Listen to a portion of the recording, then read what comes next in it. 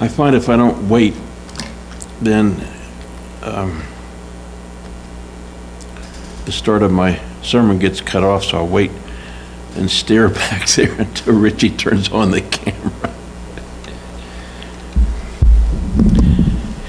Luke chapter 2, first 7 verses. In those days, Caesar Augustus issued a decree that a census should be taken of the entire Roman world. This was the first census that took place while Quirinius was governor of Syria, and everyone went to their own town to register. So Joseph also went up from the town of Nazareth in Galilee to Judea, to Bethlehem, the town of David, because he belonged to the house and line of David. He went there to register with Mary, who was pledged to be married to him and was expecting a child. While they were there, the time came for the baby to be born, and she gave birth to her firstborn, a son. She wrapped him in cloths. In the King James, that is swaddling clothes, or swaddling cloths, and placed him in a manger because there was no guest room available for them. No room in the inn in the King James. Would you bow your heads with me? Dear Lord, we thank you this morning for the privilege of bringing these morsels of your word to the family in this house this morning. And we pray that you will bless the word to the people today in Jesus' name. Amen. So he was wrapped in swaddling clothes. Some have thought that the swaddling clothes were burial cloths. Did you ever hear that theory? Some people think that. A study of the Greek shows that's not so. Some have said that these were rags. The penguins that taught us in school told us that they were rags. But the Greek word is sparganou. I don't know how, not sure how to pronounce that, but that's how it looks. And so the significance of that Greek word sparganou, from which the swaddling clothes is translated, is in Luke 2:12. This will be a sign to you. You will find a baby wrapped in cloths, swaddling clothes in the King James, and lying in a manger. The sign identifying the baby as the Messiah was that he would be wrapped in, some translated as baby clothes, but it depicts swaddling bands.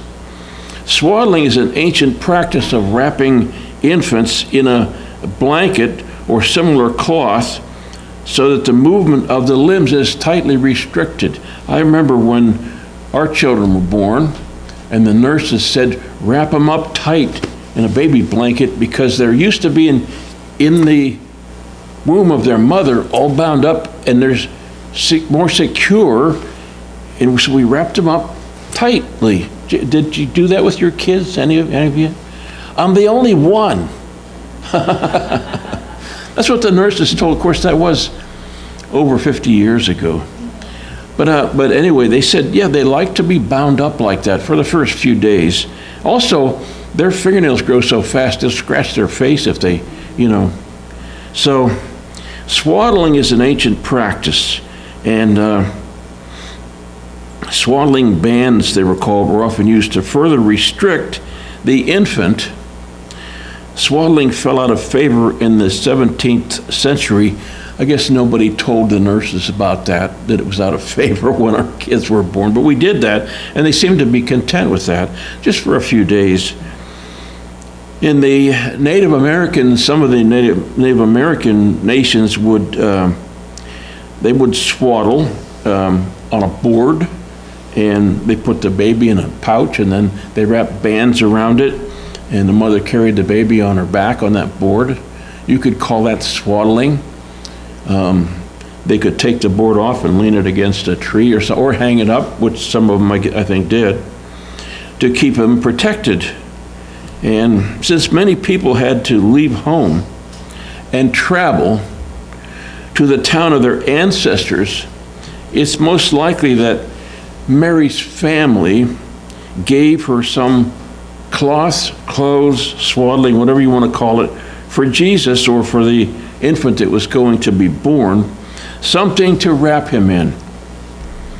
What is really significant is that Jesus was also in a manger, which is what we think of as an animal trough.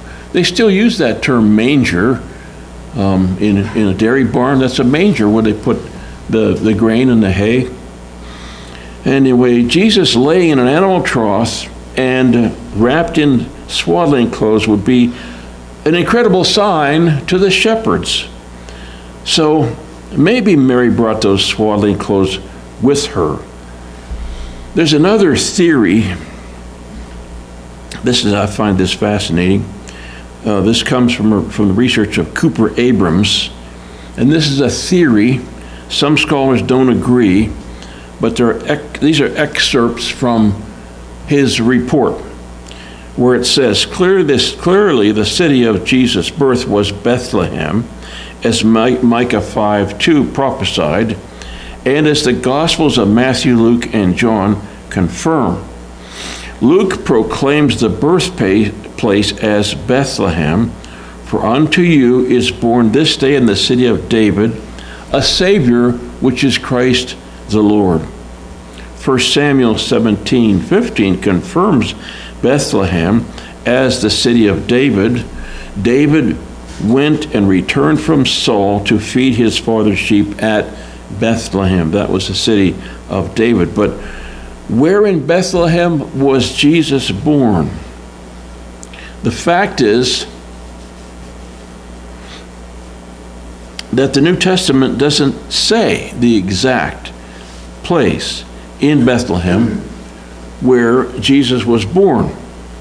Nowhere does the Bible record that he was born in a stable attended by donkeys, chickens, and cows, as the nativity scenes present.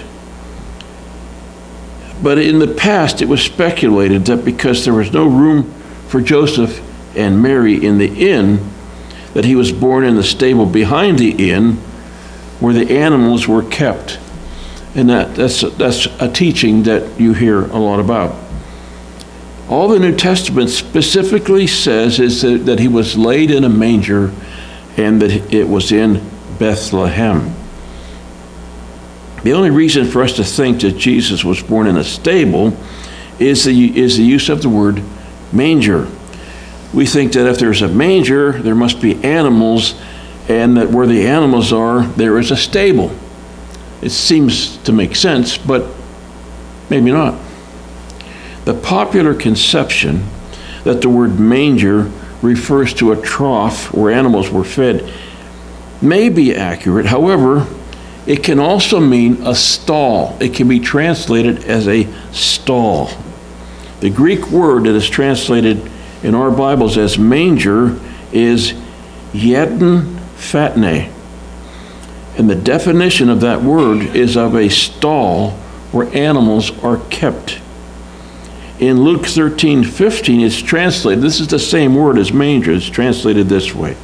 The Lord answered him, "You hypocrites, doesn't each of you on the Sabbath day untie your ox or donkey from the stall and lead it out to give it water?" That stall word is the same word in Greek that is translated as a manger. When you look at the Greek, there are other possibilities than the traditional thoughts that we might have. In the Septuagint Greek, which is the Greek translation of the Old Testament, the word means a stall or a crib. In Proverbs 14:4, it says, "Where there are no oxen, the manger is empty, but from the strength of an ox comes abundant harvest."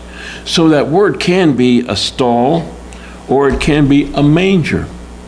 The question is, what kind of a stall or manger in the New Testament is referring to, and what kind of animal was fed or housed there? That's a question. And although the New Testament does not tell us where in Bethlehem Jesus was born, I'm still reading from this researcher now. The Old Testament does. Micah 4:8 says, "And thou, O tower of the flock, a stronghold of the daughter of Zion, unto thee it shall come, even the first dominion. The kingdom shall come to the daughter of Jerusalem." Thus, the Old Testament clearly states that the Messiah would be born at the tower of the flock. In the Hebrew, that is Migdal Adar. Isn't that fascinating? Maybe it's boring to you. I hope not. But it says he would be born in the tower of the flock. It must be noted that Ephrath, or Ephrathah, was the ancient name for the area that later was called Bethlehem. According to Genesis 35:19, after Jacob buried Rachel, he moved his flocks beyond the Tower of Adar, or Migdal Adar. The location of Rachel's tomb today is outside, on the outskirts of present-day Bethlehem. But clearly it was not when Jacob buried his wife there. Clearly, the area which is called Bethlehem in biblical times covered a greater area than does present-day Bethlehem, and the Tower of the Flock, Migdal Adar, was in that city. It seems that Migdal Adar was the watchtower that guarded the temple flocks that were being raised to serve as sacrificial animals in the temple. As you know, those lambs had to be spotless. They had to be perfect. And this tower was where these lambs were kept. The shepherds who kept them were men who were specifically trained for that royal task. They were educated in what an animal that was to be sacrificed had to be, and it was their job to make sure that none of the animals were hurt, damaged, or blemished. In other words, the lambs were apparently, well, they could have been wrapped in swaddling cloths to keep them from being blemished or dirty or anything like that, to protect them from injury. And that could have been the same things that wrapped the Lord Jesus. In this setting, Micah 4:8 uses the prophecy of the Babylonian captivity of the southern kingdom. I'm not going to go into what that was, but that was Nebuchadnezzar, as a pledge to guarantee the birth of Christ at Migdal Adar, at Bethlehem. In other words, that strong tower at Bethlehem, which is exactly where it took place, in the opinion of this author. Micah prophesied that as surely as the Assyrians would soon carry away Israel in the north, so the Messiah would come and establish his kingdom. The first dominion, it's in that prophecy, the kingdom shall come to Jerusalem. The verse states that as surely as Babylon would carry away the tribe of Judah in the south into captivity, so the Messiah would arrive at the tower of the flock, Migdal Adar. This prophecy was one other evidence that later proved that Jesus was the Messiah, but one that Israel ignored in rejecting their Messiah. So, Jesus was born in Migdal Adar, which is the strong tower. That was where it was predicted that he would be born. We know why he was born there. There was no room for them in the inn. We don't know how many inns there might have been in Bethlehem, but no one could accommodate them. There was no room. They needed a safe place to birth the child. Micah prophesied that the Messiah would be born in the watchtower, Migdal Adar, which was at Bethlehem, also prophesied. There were shepherds nearby. It was their tower, used for the birthing of sacrificial lambs. Isn't that interesting? And Jesus was born there. Jesus, the ultimate sacrificial lamb, was born in the strong tower, Migdal Adar, where the sacrificial lambs were born and taken care of. And Jesus is the strong tower to all who would have him. Mary and Joseph needed a safe place to bring an infant into the world. Before Constantine, the holy site was known as the Nativity Grotto is thought to be the cave in which Jesus was born. In 135 AD, the Emperor Hadrian had the site above the grotto converted into a worship place for Adonis, the mortal lover of Aphrodite, the Greek goddess of beauty and desire. Jerome claimed in 420 AD that the grotto had been consecrated to the worship of Adonis, and that a sacred grove was planted there in order to completely wipe out the memory of Jesus from the world. Around AD 248, Greek philosopher Origen of Alexandria wrote the following about the grotto. In Bethlehem, a cave is pointed out where he was born, and the manger in the cave where he was wrapped in swaddling clothes. And the rumor is in those places and among foreigners of the faith that indeed Jesus was born in this cave, who was worshipped and reverenced by Christians. So in 248 years approximately after Jesus was born, this cave or grotto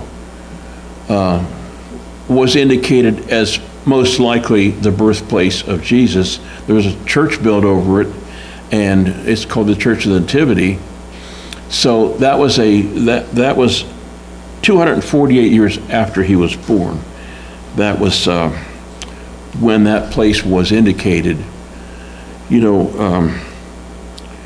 when Constantine became Christian, his mother, Helena, was already Christian. And she went to the Holy Land and tried to find all the sites where things took place, the birth of Jesus, the crucifixion site, and they built, she and her son, Constantine, had churches built over those sites. But that was a long time after it happened, and maybe those places were so, and maybe they weren't. But my conclusion is that the strong tower could have been built around the grotto, which is where the Church of the Nativity marks the place where Jesus is thought to have been born. If they could build, and I looked it up, this church is a three-sided church built up against that grotto. So the grotto is inside of the church.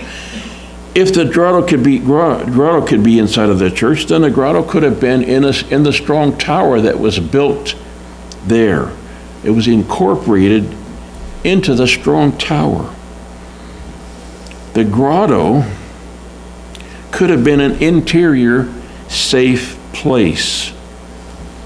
And the infant grew up to be the perfect sacrificial lamb, the only sacrifice that could pay the penalty for my sins and all sins of mankind.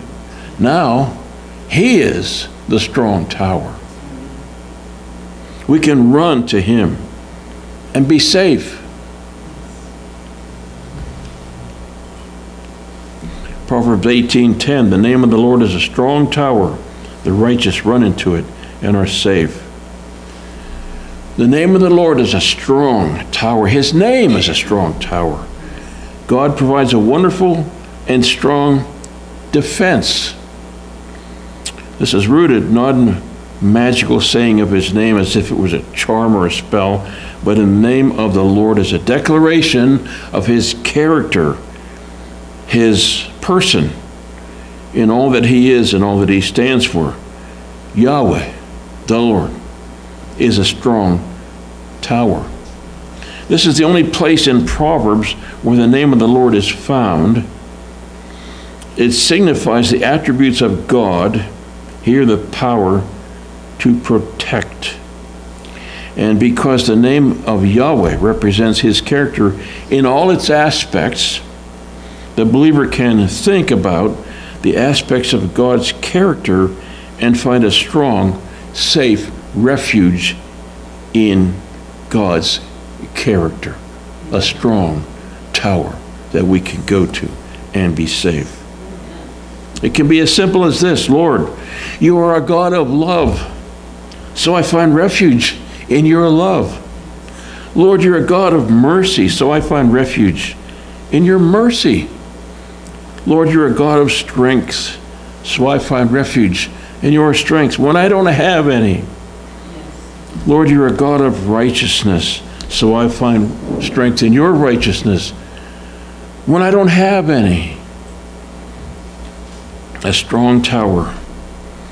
Within these walls, which of us needs to worry about the sharpest arrow that can harm us? Within these walls, we realize our security from external trouble as we exercise our faith. We're safe from God's avenging justice. We're safe from the curse of the law, from sin, from condemnation, and from the second death. The righteous run to it and are safe. God invites all to find refuge in his name. Whoever calls upon the name of the Lord shall be saved. Those who humbly run to God and find refuge with him are his righteous ones. So it is the righteous who run to it. We're only righteous because he imparts his righteousness onto us. All creatures run to their refuges when hunted. Run therefore to God by praying and not fainting. This is the best policy for security. Run to it. This running appears to imply that they have nothing to carry. The person who has a load, the heavier the load may be, the more will be impacted or impeded in his running and his flight. But the righteous run like racers in the games who have thrown off everything. Their sins they leave to mercy, and their righteousness to the moles and bats. That's from Spurgeon, the great theologian. The only problem that so many still have, no room for him.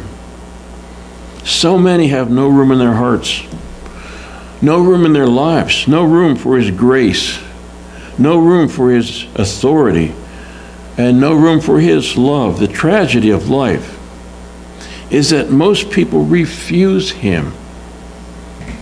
They trample the perfect gift of God underfoot. I can remember being that way. But what about us believers? Our actions should demonstrate to the world around us that our love for him comes first over anything else that we experience. Are we too busy for him?